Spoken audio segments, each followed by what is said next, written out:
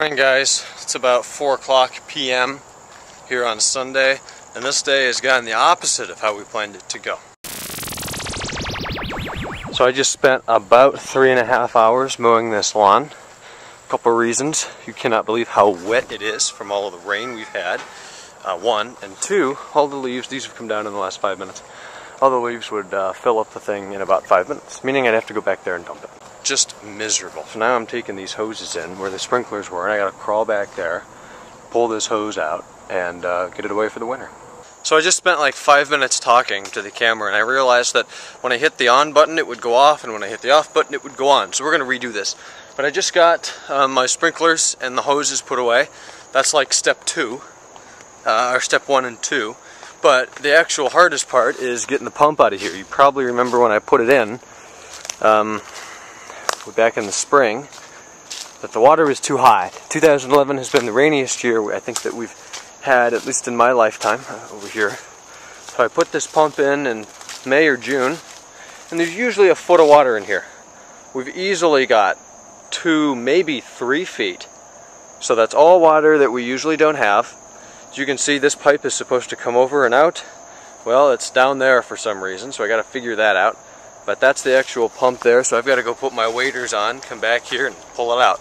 Usually around here our summer to fall transition. You know, each summer we've got 80s and 90s, and then we kind of go down into the 70s and 80s for a while, then the 60s and 70s. Well, this year we've gone from the 70s and 80s immediately down into the 50s, with the exception of yesterday and today. It's just so, they're such defined points of change in our weather. It's never been like this. It's never good, but it's never been this bad. So my waders are down in this mess. Here they are. I've only used them once putting the thing in, so I guess we'll see if they're still waterproof taking it out. Okay, so we're suited up now. Yeah. Classy, huh? I got myself a screwdriver and some scissors in my pocket, because that's a good idea. And we're coming down here to take that pump out now, so we'll see how wet I get. Alright, well, it's definitely deeper than 2 feet, but it's not 3 feet. All the way over here, the pressure on my legs right now, the water through these boots is pretty insane. It really feels like somebody's grabbing onto my legs and holding them as hard as they can. But here is the pump, and as you can see, we've got some pretty substantial logs that have come in around this thing. There's my wiring, just underwater in electrical tape. I had it on a couple minutes ago and it worked fine, so it must be good electrical tape. But we've got all this crap over here. So right now I'm just trying to figure out how the hell I'm going to get those wires undone. Right now there's no live power here. The live power stops up at the house up there. But I don't think I can get this out today. The water's just too high for me to get down in there and cut that. And then there's just a clamp there that I've got to unscrew. And then you really have to hold on to the pump pretty hard, and it's just too deep. So now that I have everything untaped, I threw the tape up there so I can get it out of here. I really hope we don't have a big storm or anything before I can come down here next and undo this, because there is nothing holding it to that stake anymore. That stuff's falling all over the place, but that's gonna suck. So it can rain, but it just can't have a torrential downpour again, because it'll just get dicked. There's a lot of tadpole crab things. They've got like crab antlers on them. I don't know what the hell they are. They're all over the place. You'll never see them on camera, because this camera kind of sucks.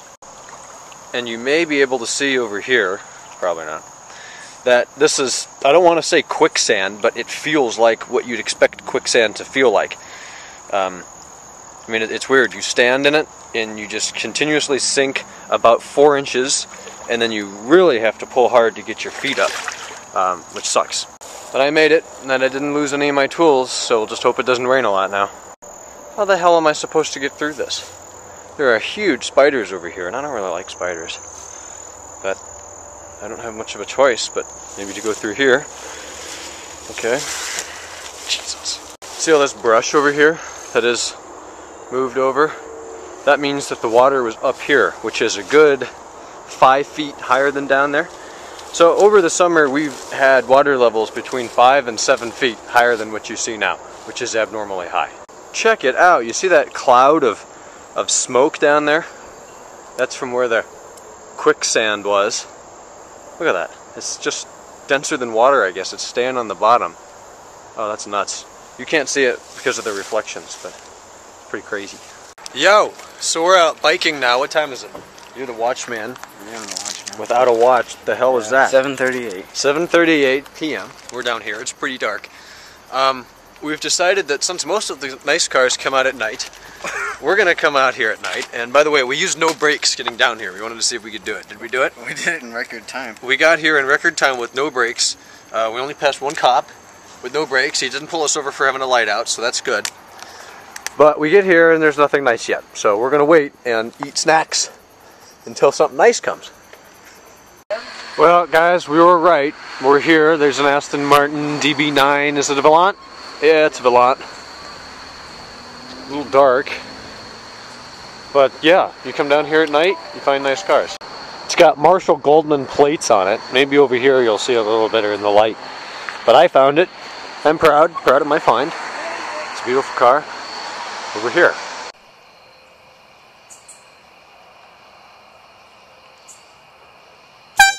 We got deer. Oh.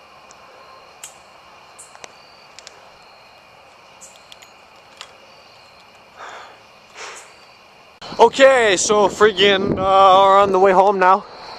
There's all the light that I have. I can actually see where I'm going, but you can't. And I smell wieners. I'll be honest when I tell you I have never eaten a wiener, never had a hot dog, never had a hamburger, ever. Most of you probably don't know that Colt, Ken and Taylor, you guys do, that's about it. I just haven't eaten those things. They've never appealed. I've never looked at a wiener wrapped in condiments and thought, wow, that looks good, I want to eat it. So yeah, there's just a little fun fact. But reason I bring up food is I'm going by this guy's house over there, and it smells so good of like, wow, my brakes get moist at night and they're really bad. But whatever he was cooking out, it was obviously hamburgers or steak or something that I probably want to eat that smelled really good. And now I'm hungry, so I'm gonna go in and get some food, put this together. I have no homework, so I'll catch up on you some YouTube or something. This car has been rained on now for, look at this spider. It's been rained on now for like a solid week, and it doesn't look bad. It's really not that bad. I mean, I've cleaned the wheels. Roof's fine. There's crap down here, but that's it. So it's not that bad. Alright, well, I'm talking too much. So I'll go inside now. You guys can click on to your next video. Tell me in the comments below, what are you going to do after this video? Some of you I may not want to hear from. But if it's legal, let me know. Alright, good night guys. Talk to you tomorrow.